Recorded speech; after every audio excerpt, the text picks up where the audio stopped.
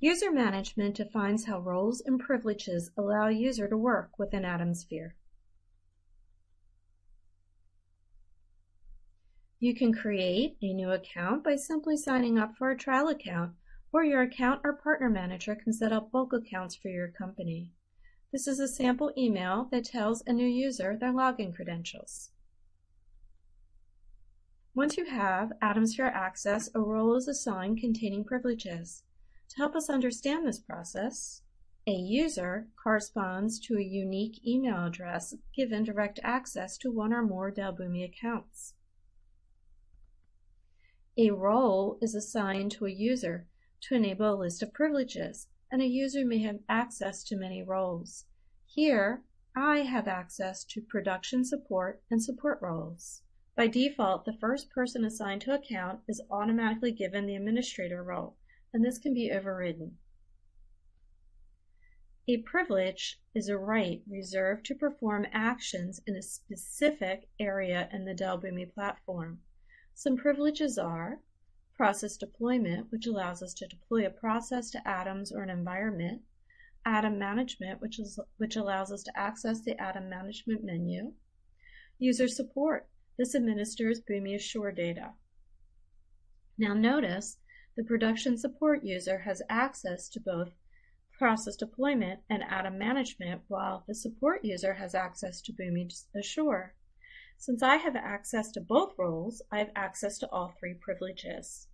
To learn more about privileges defined for a role, visit our reference guide and look under Account and User Management, and User Roles and Privileges. We are going to learn how to grant a user role containing many privileges. To begin, we will add a user to an account. To do this, we will go to Atom Management, which is located under the Setup menu, and then we will go to the User Management menu. We're going to click on the plus symbol, which is directly below the Users tab. To add a new user, we must provide 4 pieces of information. The first is the email address. Next is the first name of the user and then the last name of the user. The final is the user role or roles. Now, a single user can have many and different roles in many environments. AtomSphere includes 4 default roles and privileges. The AtomSphere default roles are Administrator, Standard User, Production Support, and Support. If these roles do not fit your need, you can create custom roles for your account. New users will receive a welcome email and temporary password to log into their Dell Boomi account and must change it during their first login. Existing users can change their password on the User Information tab. If the user already has access to another Dell Boomi account, he receives an email notifying access to the new account. In this example, we're adding a new user, boomi.user@gmail.com, to our account. This new Boomi user is also sent an email with our login credentials. This is a sample email notifying the new user with their login credentials and access to their account. If you're an existing user and have been added to an additional AtomSphere account, this is the email that is triggered. In addition to adding a user, we can also edit a user by selecting the user and changing their role. So let's change the Boomi user from Standard Support to Production Support.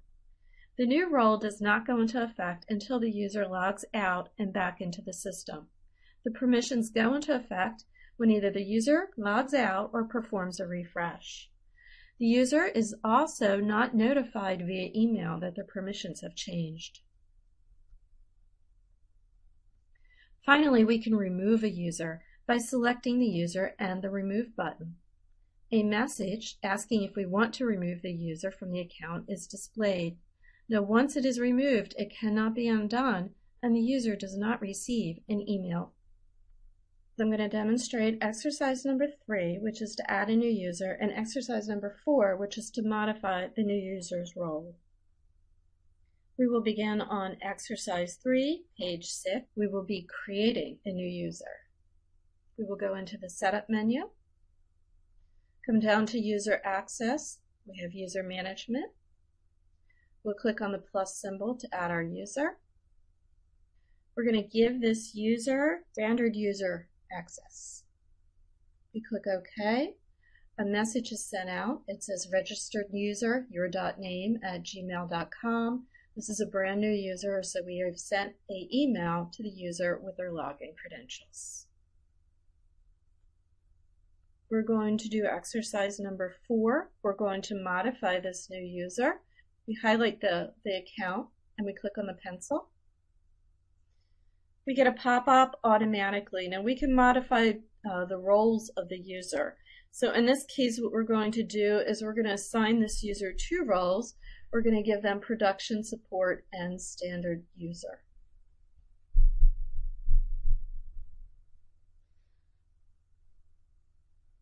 Now it's your turn to do exercise 3, add a new user, and exercise 4, modify a user's role. When we come back, we'll be talking about privileges.